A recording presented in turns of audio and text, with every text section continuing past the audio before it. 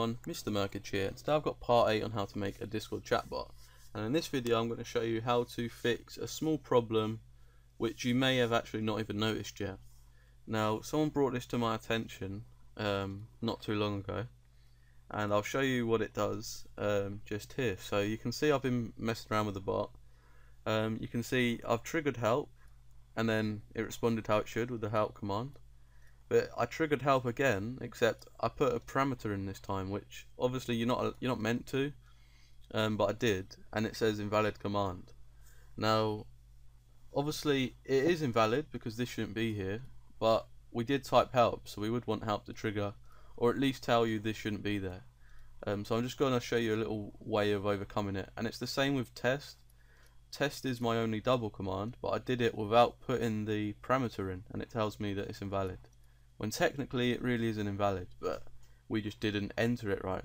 So what we're going to do is go into our code and fix this. Now I'm going to show you a way which is kind of, it's not the right way to fix it.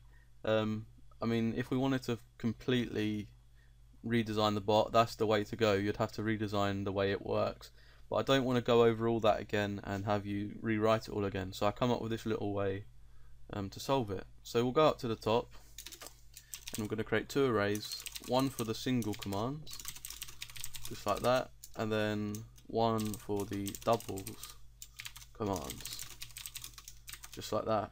So what we're going to fill this up with, and I need to put the equals in just there, we're going to put all the double commands inside this array and all the singles inside here.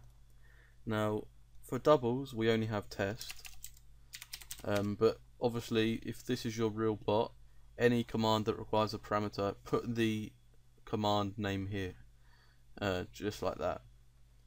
And then also for the single ones we've got help, we've got, let's say we got joke, we've also got info, and that'll do. I'm not going to put them all in, but for your actual bot you want to put every single command in the single or doubles in the correct one.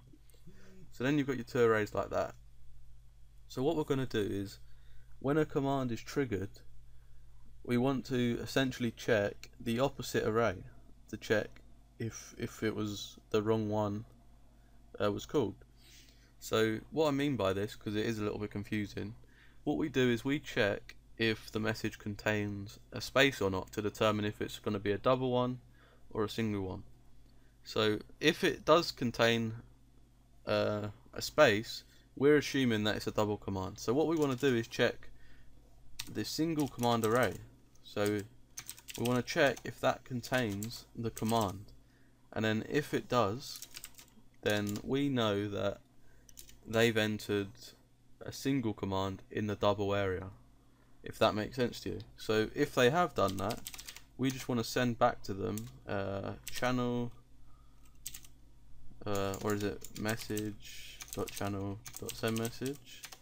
We want to send back to them something like this command doesn't require a parameter, just like that.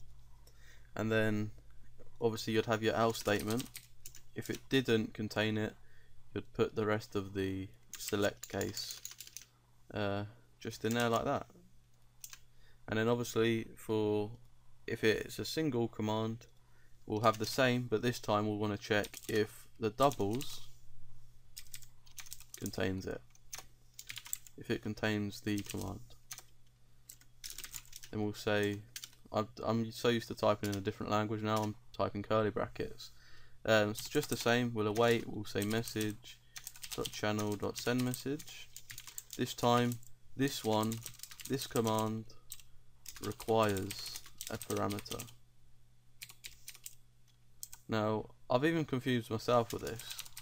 I might have actually got it around the wrong way, but what we want to do is select this full case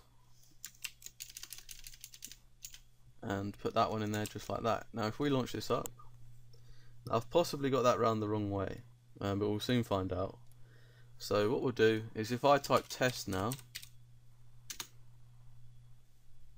this command, yeah, so you can see this command, well I need an S, but this command requires a parameter. So you can see if I didn't put it there, if I didn't put a parameter, it's telling me it's a parameter instead of it's invalid. But now if I do test and write something here, it just replies to me how it should.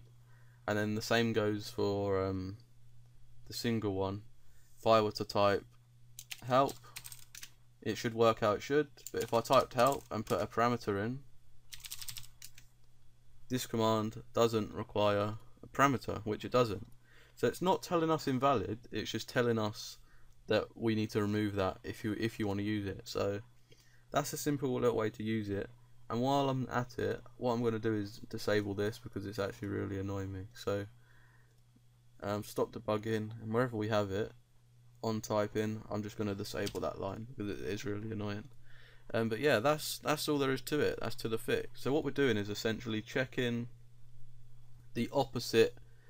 When a double command is triggered, we're checking the single commands to see if they entered that one, and that's how it essentially works. So it's a simple little check, but it's pretty useful, I guess, and it will solve the problem which some people are having. So I hope you enjoyed the video. If you did, please be sure to leave a like and a comment, and I'll see you next time.